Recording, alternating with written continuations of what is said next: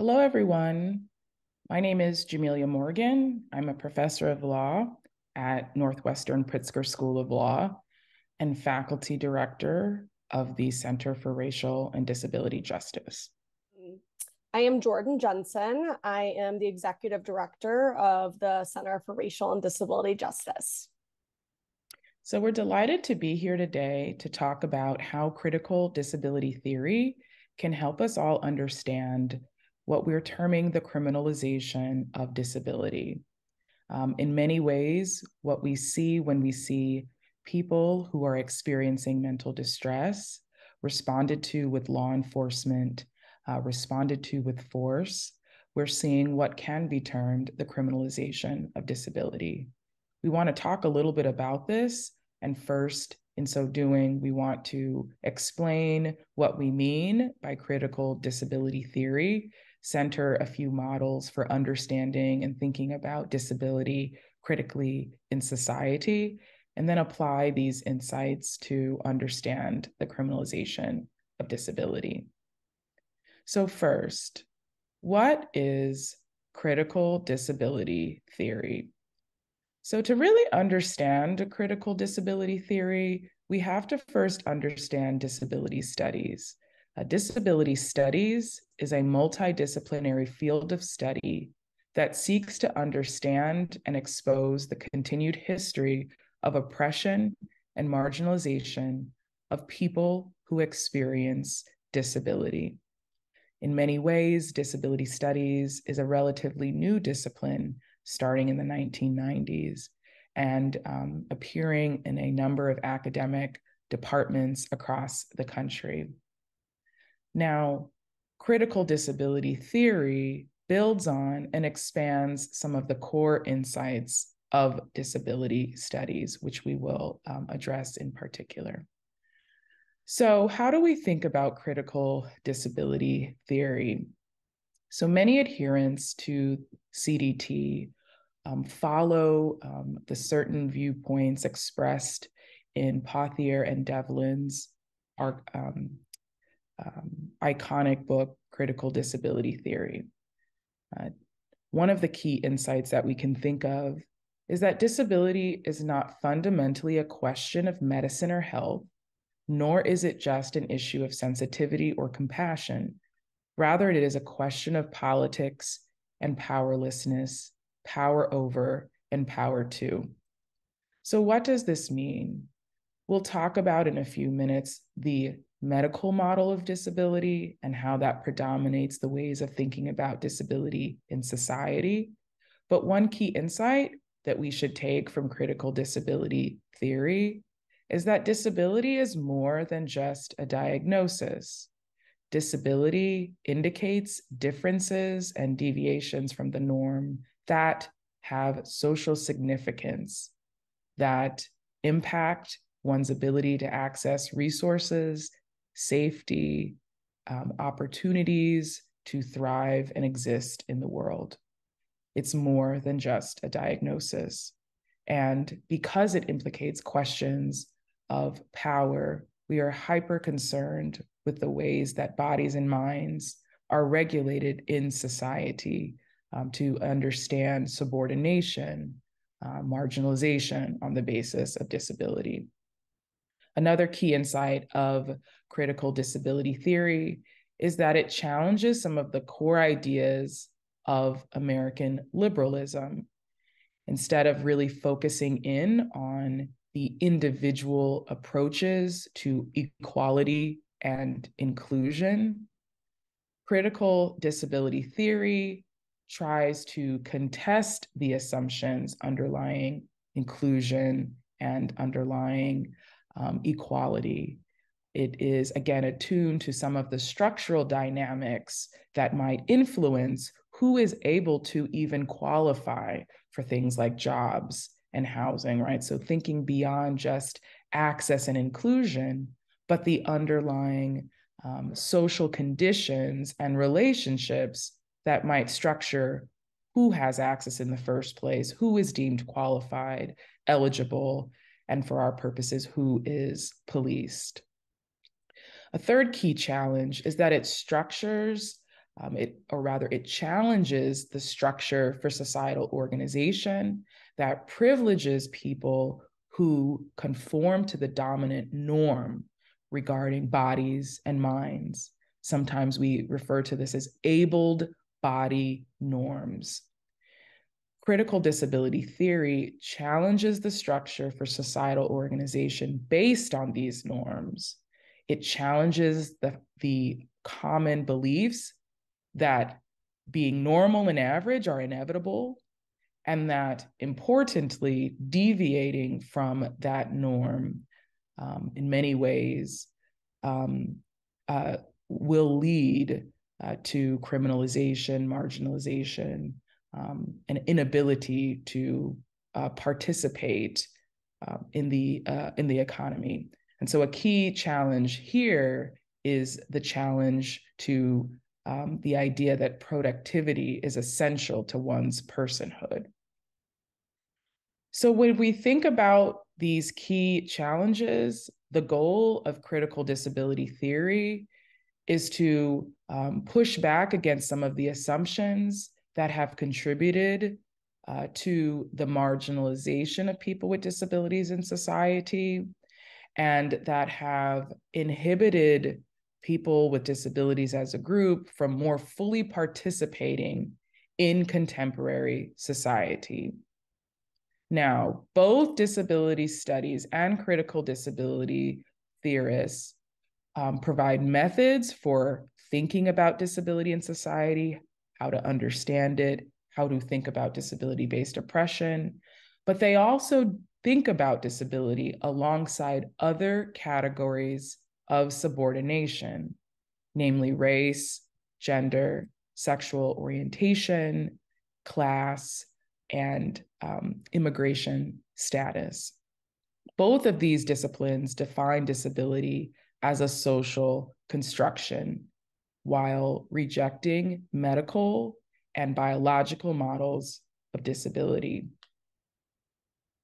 Engaging in the method of disability studies and critical disability theory, therefore, involves scrutinizing bodily and mental impairments, not only those impairments, but the social norms that define the particular attributes as impairments in the first place, as well as the social conditions that concentrate stigmatized attributes in particular populations. So we're really, in many ways, challenging the notion of what constitutes a physical or mental impairment and the meanings that attach to those quote unquote impairments. Both disability studies and critical disability theory emphasize that people with disabilities are not defective, are not deficient, are not victims, but rather are limited by social and environmental barriers. As legal scholars Duran Dorfman and Rabia Belt explain, in many ways, disability studies and critical disability theory is grounded in the social model of disability, which contrasts biological, diagnosis-based understandings of disability with the social meanings that attach to them. So let's talk a little bit about the medical and social model of disability. This is important because in many ways, the medical and social models of disability are contrasted in critical disability theory. So the medical model of disability focuses on diagnosis, cure, medical interventions, and the disability itself. It sees disability as a health problem requiring treatment or cure. The medical model of disability says that people are disabled by their diagnoses, by their impairments, and by their differences. It views disability as something that exists within the person. It encourages discussion of cure or medical intervention, and it frames disability as sickness and impairment, limitation, or something wrong with the person. The medical model is typically critiqued within critical disability theory by self-advocates, so people with disabilities, and the disability community as a whole. So why is the medical model a problem? The medical model and this view in itself can pathologize disability and rests problem with access and inclusion solely within the body and mind of the person with a disability. So again, it frames disability as sickness, as quote unquote impairment, right? As a limitation, something wrong with the person. So we're not saying in this case that we're against treatment, right? We're saying that if the focus is just on treatment or just on medical intervention, that we miss the ways that societal barriers can create discrimination as well.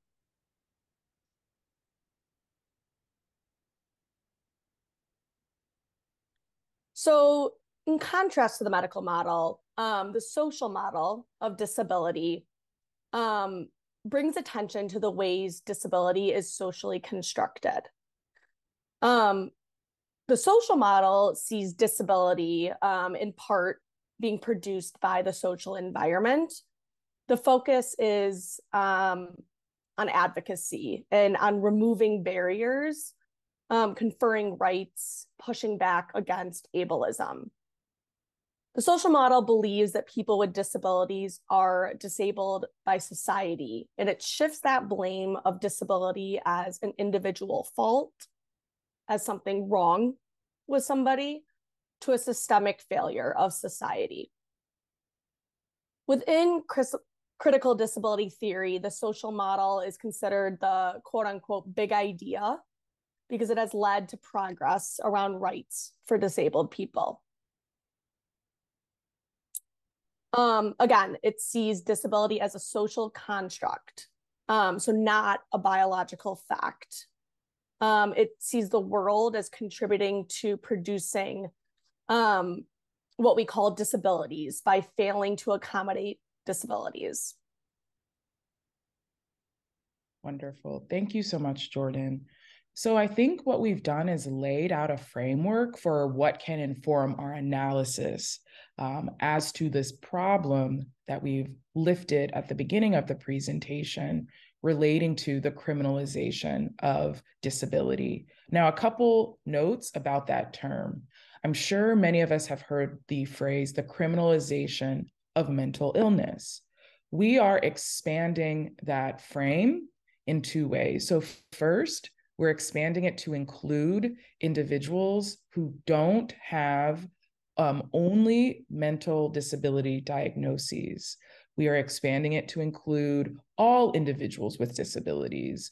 Why? Because criminal laws target individuals who have physical disabilities, target individuals who have cognitive or intellectual and developmental disabilities, as well as mental disabilities, or what is termed mental illness. We're also not using the term mental illness, consistent with disability rights movements, to destigmatize mental disability. So we will use the term mental disability or psychiatric disability consistent with those particular values. So when I say that all people with disabilities are vulnerable to criminalization, there are a couple areas that I want to focus on and highlight in my discussion to demonstrate why we are making that particular argument. So, mass criminalization, the current era that we find ourselves in, where there are a proliferation of criminal laws that target all manner of social behaviors that produce social and physical disorders, low-level to high-level crimes or harms more specifically, and of course, forms of violence. We are in a society that responds to all manner of social problems using criminal law. This has produced conditions where people with disabilities are vulnerable to punishment for conduct that is inextricably linked to their disabilities. Now, I want to be clear, this is not the intent in many cases of the laws, but in its enforcement, that is the collective impact. A wide array of laws, criminal laws, and even municipal ordinances that might have civil penalties, but can accrue into criminal sanctions if, let's say, there's a failure to pay a particular fine on a ticket. These laws make it so that police officers can ticket, detain, arrest, and jail people with disabilities. Now, there are a few things I want to lift to show quickly how this can happen. So the first, I think, important thing to lift is the pathway to police violence, to use a term that Professor Devin Carbato uses in describing police violence. Now, most relevant to our conversation here is police involvement in mental health crisis response. Now, many of us are aware that we have not invested in our behavioral health systems to the extent we need to in order to meet the needs of all people experiencing mental distress or having mental health needs, which is a large group of people because mental health includes chronic care supports that all of us should use to maintain our mental health, as well as crisis services. The failure to adequately invest in a behavioral health system has meant that in many jurisdictions, police remain the dominant responders to mental health crisis response. We know that when police get involved, the risk of violence in responding to somebody experiencing a mental health crisis increases. Data, of course, that we might be familiar with suggests that over half of the people killed in encounters with law enforcement have a mental disability diagnosis. So that creates a pathway to police violence. And one of the things that I've been able to surface in my research is that even when somebody is experiencing a mental health or behavioral health crisis, there's still a host of criminal laws that can punish them through criminal sanction for those behaviors. So here in the city of Chicago in the fall, the city council passed a particular city ordinance to supplement the state assault law. This particular law targeted individuals who assaulted EMT workers. Now, by no stretch of the imagination am I arguing that our EMT workers should not be protected. Indeed, they should. We need to take care of all of our frontline staff. But we should also recognize and grapple with the use of criminal laws to respond to individuals very likely engaging in these assaults who are experiencing crisis. It's an intervention and it's a point of sort of opportunity to think through that use of criminal law as opposed to more preventative therapeutic supports to prevent the assault from occurring in the first place. So in many ways, experiencing mental distress can create a pathway into police violence. One last area to think about in terms of our pathways to police violence, the fact that people with disabilities also exist among our unsheltered communities renders them increasingly vulnerable to criminal law enforcement, protective sweeps of homeless encampments, can disrupt a person's access to prescription drugs, can separate them from important property items, and can again result in criminalization. And so in that particular case, it's not so much that the disability itself is linked to the conduct that is criminalized, but it's the fact that people with disabilities exist among the unsheltered communities that renders them vulnerable to this kind of criminalization. And in many ways, they exist in these public spaces and are unsheltered, in some cases due to medical debt, which do stem to disabilities. In other cases, due to poverty. People with disabilities experience disproportionately high rates of poverty on account of the inability to access affordable and accessible healthcare, to maintain employment, what have you.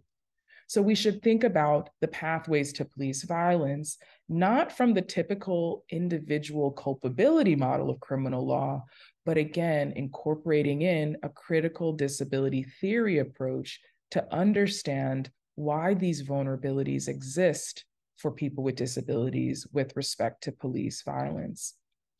The second area is what I refer to, and many within policing scholarship refer to, as aesthetics policing, and how that particular kind of policing impacts people with disabilities.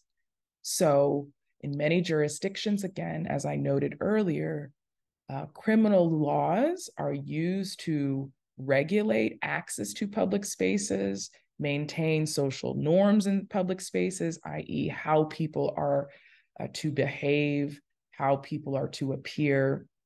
Generally, these laws we think of regulate social and physical disorder, whether it's a noise complaint, public intoxication, public urination, and the like. So local jurisdictions under the various criminal laws, whether at the state or local level, can enforce societal norms, regulate disorder, and manage access to public space. Well, you might say, so what? Criminal law is just one tool for keeping our parks clear, our streets clean, tidy, and disorderly. Well, a couple responses. One, cities are by their nature disorderly, and to what extent does the community get to decide what level of noise to tolerate, what level of disorder is appropriate for any major city? But I think more to the point of this discussion, in many cases, this aesthetics policing targets people with disabilities and results in the criminalization of disability. Now, in prior work, I've examined what are termed disorderly conduct laws. And one of the problematic aspects of the enforcement of these laws is that they can target people who are experiencing mental crisis in public spaces. It can label them as disorderly based on how they are appearing publicly, again, in need of mental health supports in some cases, or simply expressing the full range of human emotions that many of us express, perhaps in our private spaces. So in this particular context, the aesthetics policing, ensuring that disorderly people do not appear disruptive in public spaces, targets people with disabilities. And again, we should reference unsheltered communities, because aesthetics policing has resulted in the broad-based removal of unsheltered communities from public spaces, disrupting access to medications, resulting in injuries, and in many cases, targeting people who are unsheltered on account of their disabilities. So the third category that I want to talk about is more specific to maybe what we know of as mainstream criminal laws. Quality of life offenses, I've referred to, or I've included, but I've previously referred to in my discussion of aesthetics policing. Other laws that criminalize even when an individual might lack the individual culpability that we usually think of accompanying criminal law, meaning that they violated these laws because they had nowhere else to go. They didn't necessarily have the intent of violating these laws. We can think about quality of life offenses as falling in that particular category. As I stated before, the aesthetics policing of people with disabilities, in particular on account of maybe the enforcement of disorderly conduct laws or the vagrancy laws that were deemed unconstitutional almost 60 years ago that are still being enforced. We can see that people with disabilities are swept up into the enforcement regime through quality of life policing. But in addition to what I've listed, we see, again, misdemeanor and aggravated assault on account of people experiencing mental crisis, assaulting, in some cases, where there is no physical harm, but of course, an assault need not always include a physical contact under state laws. But people with disabilities, people with mental disabilities being swept up under these particular enforcement regimes. We also see people with disabilities being targeted for trespass. Now, this could include a number of individuals who might have intellectual and developmental disabilities who wander onto private property, right? So enforcing a trespass law can criminalize disability. The person with IDD might not know that they are on private property, might have gotten lost, what have you.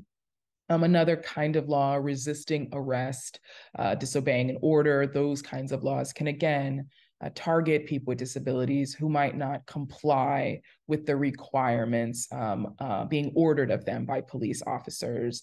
Now, it's important to note that police officers and police departments are under the provision of the ADA that applies to public entities. And so when they interact with people with disabilities, they have to provide reasonable accommodations. And so when communicating with a person with disability, that person's failure to understand, doesn't end the matter as a legal matter, right? It might mean that the officer, failed to provide a reasonable accommodation to ensure effective communication, which is why these sort of resisting arrest or failure to obey an order laws can criminalize disability, because they might not take into account the communication needs and the accommodation needs of people with disabilities before leveling these criminal sanctions. And then the last area of policing is this policing in and around hospitals. I was most surprised by this, I must say, as a researcher. The Cleveland Clinic has done a number of reports, actually through ProPublica, talking a bit about how the Cleveland Clinic, the area around the Cleveland Clinic, one of the largest, most prestigious hospitals in the country, has targeted people with disabilities. Some people who have been attempting to access or just accessed healthcare. So again, we see this sort of this policing of people in and around hospitals. Usually we see the kind of quality of life style enforcement around hospitals. And you might say, well, why? Well, it's to keep the hospitals quiet and orderly. And so individuals, many of whom might have disabilities and might have indeed been seeking treatments for medical and disability related conditions, have been targeted by these enforcements, particular enforcement policies. Another thing to note is that the Cleveland Clinic reporting by ProPublica revealed that people of color in particular were disproportionately targeted. And again, people of color also are people with disabilities. So we should note the racial and disability disparities in that quality of policing. So that kind of, I think, provides us with our last stop on understanding how we can think about critical disability theory as relates to policing. I want to make one last note about people who are incarcerated with disabilities. So this term is often referred to as disability incarcerated. We know that in our state prisons, approximately 1 in 3 people report having a disability, whether physical, cognitive, or mental. We also know that that number can increase to 1 in 4 people. If we include individuals with substance use dependencies, that number rises. I just want to focus on a couple things. In both prisons and jails, reporting, lawsuits, and media accounts in general have documented that people with disabilities are routinely punished while incarcerated for, again, related behaviors, behaviors that relate to their disabilities. They might be punished with confinement in disciplinary segregation, a form of solitary confinement for behaviors that are inextricably linked to their disabilities. Now, solitary confinement is a form of torture according to the United Nations, and it is 22 hours a day or more in a cell that's roughly the size of an at-home bathroom, very small bathroom. And While in solitary confinement, the individual will be denied access to visitation, reading materials, in some cases, exercise, and importantly, will be denied access to confidential therapeutic visits and supports. And this is exacerbated by prison systems who have failed to invest in robust mental health supports. So when individuals don't receive reasonable accommodations on the front end to allow them to abide by the prison rules, the harsh prison rules and the difficult conditions, they may be punished with longer prison terms for failing to demonstrate rehabilitation. They might be denied access to participation in prison programs that might be inaccessible to them. So let's say there's a anger management program that's on the second floor of the prison facility, and there's not an accommodation for people with physical disabilities to access it. They might be denied access to those programs. And all this might impede their ability to leave earlier on good time credits that accrue to individuals that demonstrate quote unquote rehabilitation while incarcerated on the prison end. So I think we should think about how, again, disability is punished and seen as deviant when an individual can't comply with the harsh prison rules often and can't adapt to these conditions. Again, we're seeing a punishing of any sort of deviance from the norm, right? It's labeled as a difference and a deviance and punished accordingly, as opposed to accommodating that particular person. And to kind of take us back to that social and medical model, it's as though the diagnosis is what's controlling, in particular, the person's reactions, quote unquote, failures to abide by the prison rules, rather than the prison or jail's inability, right? The environment, the inability to accommodate that person in the environment and to support them. So that concludes our discussion of how critical disability theory can be applied to thinking about policing and punishment systems. And in our focus, in our remarks, our focus has been on the criminalization of disability in general. And so I look forward to hearing from you. Jordyn and I can be reached through the following ways, and we hope that you will keep up with the work that we're doing at the Center for Racial and Disability Justice. Thank you.